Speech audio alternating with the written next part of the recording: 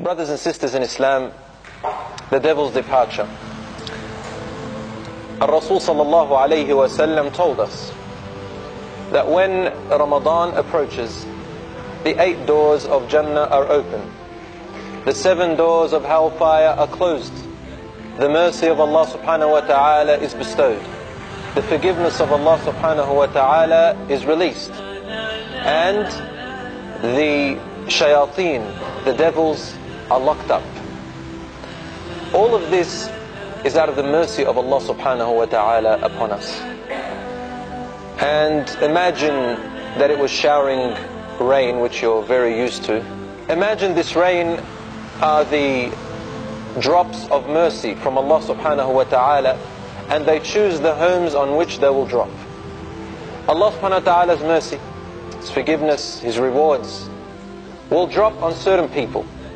And there are certain people who will be chosen for this Ramadan to feel the mercy of Allah subhanahu wa ta'ala through it. Imagine this Ramadan as an intensive course. The Prophet ﷺ said, the shayateen are tusaffadu shayateen, they are imprisoned and chained up during Ramadan. Yet a lot of us, we get temptations and whispers during Ramadan. Isn't that right? We still get whispers in Ramadan. The meaning of that is, number one, the shaitan prepares allies before Ramadan comes. So bad friends whose Allah subhanahu wa ta'ala's mercy does not reach them. Remember the rain that falls on the homes? The rain that falls on the homes, well, this type of a person's heart is so dark and so full of rust and has neglected the Quran and Salat for so long during the year that not even the month of Ramadan or any Quran or any masjid can affect them anymore. Their soul is not nurtured. So the shaitan uses these people to do what? To influence the Muslims, the believers. He leaves them behind during Ramadan. The other thing the shaitan does is he whispers to you and puts in doubts in your minds on top of your desires before Ramadan comes. A lot of people, unfortunately today, they prepare for Ramadan exactly on the night of the eve of Ramadan. In the night when everybody's debating and arguing, is Ramadan today or tomorrow? This group does it this way, this group does it that way. And then there is a disunity that happens on the eve of Ramadan. La hawla wa la quwwata illa billah. So the shaitan is there right up to the eve of Ramadan. And then the person begins to fast Ramadan and tries to do all the good deeds. And then by the time Ramadan ends, it's like nothing happened. It's like as if it was a wave, a sudden wave that came and went. It's not a leap, it's not a hurdle for them. But then there are people who prepare 2 months before Ramadan. Did you not hear the Prophet ﷺ informing us about the virtue of Rajab? It's the second last month before Ramadan. It's the month before this one. Rajab, Rasul ﷺ used to increase in fasting. So you need to train just before Ramadan so that you can get the best out of Ramadan. My brother here mentioned the beautiful story about the Sahaba of the Prophet ﷺ. When they used to prepare for Ramadan, it was 6 months in advance. And when Ramadan finished, they stayed for 6 months after it, worshipping Allah and making dua to Allah subhanahu wa ta'ala to specifically have accepted their rewards of Ramadan. So it's a whole year round. It's not just 1 month. The shaitan knows this, and he is your enemy. And the shaitan knows that the month of Ramadan, they're going to be away. So they have to prepare to make you lose. They have to prepare to make you lose. So we prepare a little bit before it. If you are still able to increase in your fasting, and wallahi, it has its enormous effect on you by the time you reach Ramadan. You will be more prepared, more ready than anyone else. And in fact, you'll be the type that will feel that secret mercy which is bestowed upon an individual during Ramadan of an enormous energy that no one else can feel. You'll find yourself being able to wake up in the middle of the night without any problems. Your eyes will just open automatically at the time of suhoor, and it's like you've slept all night.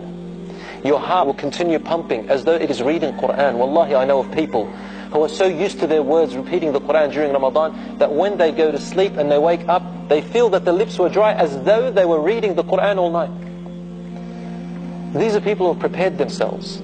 You know, if you want to run up a hill, a very steep hill, and there is a flat land before it, you don't wait until you get to the edge of the hill and start running upwards. That's going to take tremendous effort.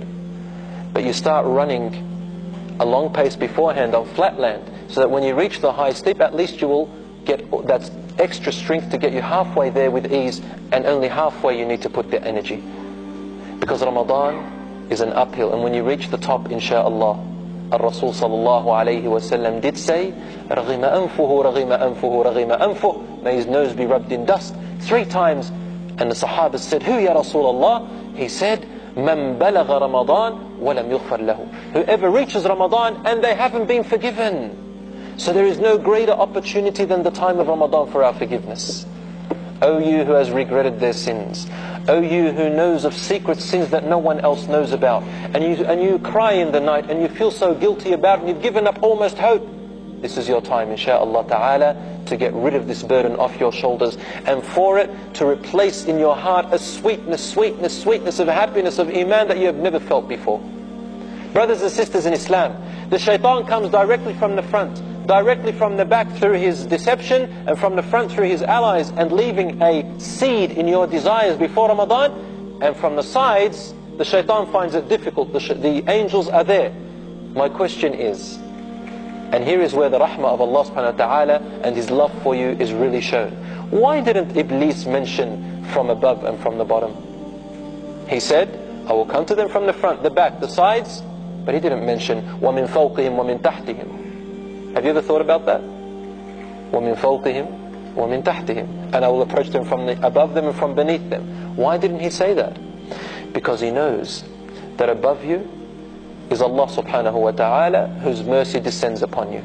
And when you lift your arms up to Allah in dua, Allah does not allow any evil, any obstacle, any distraction between you calling upon your dear Lord and Allah subhanahu wa ta'ala responding to His beloved servant. It's a direct connection. And Allah says in the Quran, and if my servants ask you about me, O Messenger of Allah, tell them I am close, I am very close. You know, like what a mother says to a child when the child wakes up in the night and the child's very scared, seen a nightmare, Mom, Dad, and they come close to them and they say, don't worry, I'm here, I'm close, I'm with you. You go to school and they say, don't worry, I'm with you, just remember your mum, remember your dad. You know, I'm with you. When a dear friend tells you wherever you go, just hold this, remember I'm with you. So Allah subhanahu wa ta'ala is telling you, like the nurturing mother saying to its child, I am with you. فَإِنِّي قَرِيب, I am close. I will respond to the person who calls upon me when they call. So let them respond to my call. Let them respond to me. Because the way that I command you, Allah is saying, is the way to me. Is the way to me. When Allah subhanahu wa ta'ala commands us something or prohibits us something, He is actually drawing the line or the road for you in how to get close to Him, how to feel His presence, subhanahu wa ta'ala. To the point where you continue to do the compulsory actions until you do the voluntary actions after that, until Allah says, I become your eye which you see with, your hearing which you hear with, your leg which you walk with, your hand which you touch with. And if you were to ask me for anything, I will give you. And if you seek refuge in me from anything, I will give you protection. And there is nothing worse to me, Allah says, hated to me, than the time when I have to take the soul of that person out and he is feeling the pain while I hate to do so, but only to bring him back to me.